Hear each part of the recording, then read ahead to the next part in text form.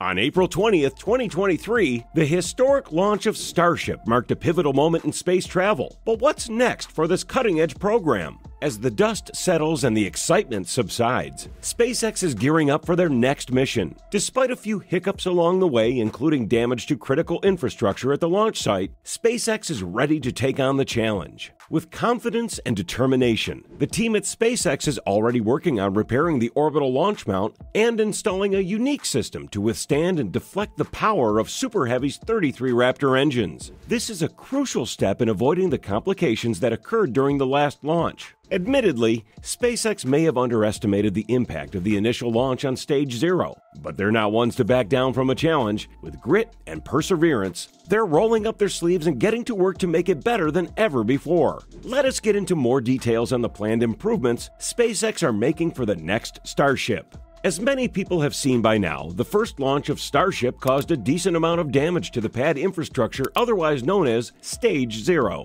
For a nerve-wracking 8 seconds, the fiery engines of Starship tore through the concrete beneath, shattering the foundation and sending deadly projectiles flying in every direction. The aftermath was not pretty. The rockets and nearby structures, such as the propellant tank farm, had suffered significant damage. In a recent tweet, Musk outlined the improvements that SpaceX will be making to the launch mount, including a massive water-cooled steel plate that will go under the mount. Apparently, the plate wasn't ready in time for the first launch, and they had underestimated the power of the engines, assuming that concrete they had used would hold up under the pressure. Elon revealed that there was a lot more going on behind the scenes than we might have realized. For starters, he mentioned a special type of concrete called fondag.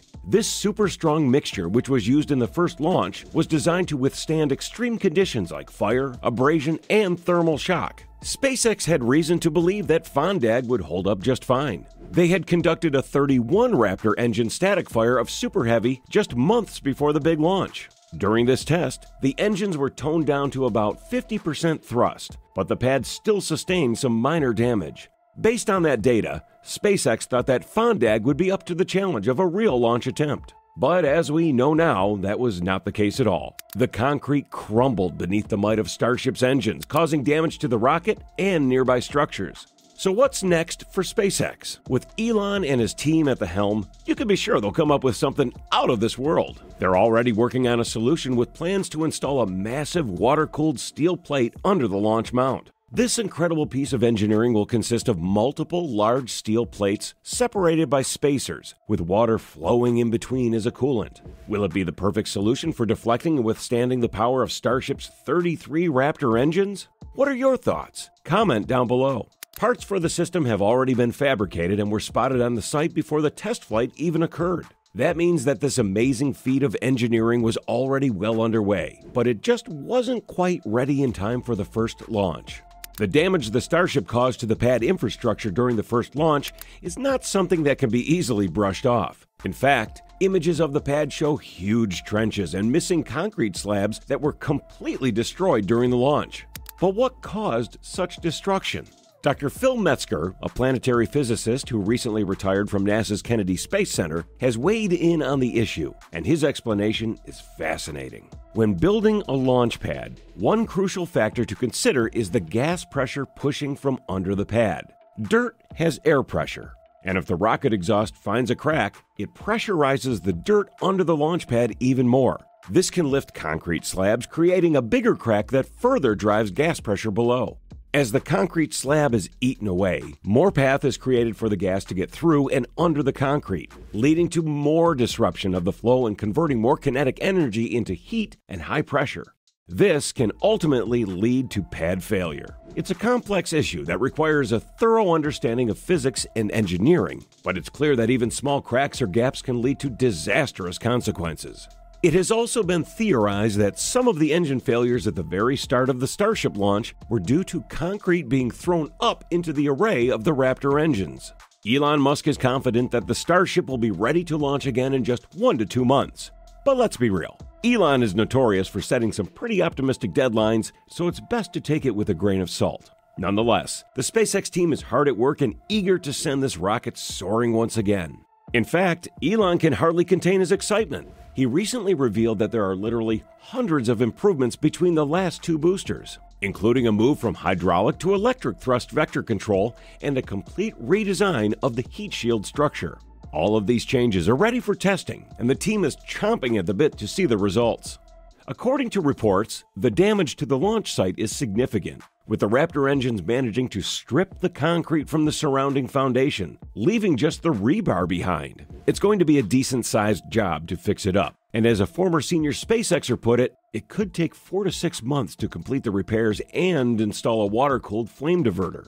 But that's not stopping SpaceX from moving forward. The next full-stack Starship rocket is already in the works and ready to begin testing in the coming month, although they'll need to find a new spot to do it until the launch pad is fully repaired. And with hundreds of improvements made between the last 2 boosters, including a complete redesign of the heat shield structure and a shift to electric thrust vector control, the team is eager to get back to work and push the boundaries of space travel once again. Before this new water-cooled steel plate can be properly installed, the entire launch pad will need work. The primary reason for a Water-Deluge system is to reduce extreme heat damage to the launch structure. However, it also serves to suppress sound waves that can damage the vehicles upon launch. In the past weeks, we've seen SpaceX working on this exact system and beginning to receive parts for one. In regards to the Federal Aviation Administration, FAA, and SpaceX, the U.S. government has grounded SpaceX's Starship rocket through the FAA following concerns about potential hazardous debris from its explosive first launch. The FAA has suspended all further launches until it concludes its investigation into the mishap, which occurred during Starship's test launch on April 20th. As per FAA officials, a return to flight will depend on their determination that the incident did not impact public safety. The investigation began after dust and debris from the launch were reported to have fallen on residents in Port Isabel, Texas, and across Boca Chica's beaches, which are home to endangered animals. FAA aside, SpaceX got work to do. How fast can SpaceX launch its Starship? And while Boca Chica and Starbase are fantastic test sites, SpaceX has its sights set on a new location, in Cape Canaveral. They see it as the perfect spot for consistent launches once they're ready to roll. But before we get too ahead of ourselves, there's plenty to do at the current sites. After their first launch, SpaceX learned that Fondag couldn't handle the heat. They need a new system to control the exhaust of the world's most powerful rocket. And let's not forget about repairing the damage to Stage 0. It's all hands on deck at Starbase, and in the coming weeks and months, let's be real, we can expect plenty of updates about what's next for SpaceX. So, what does this mean for the space industry? Only time will tell. But one thing's for sure, SpaceX is always pushing the limits and making big moves.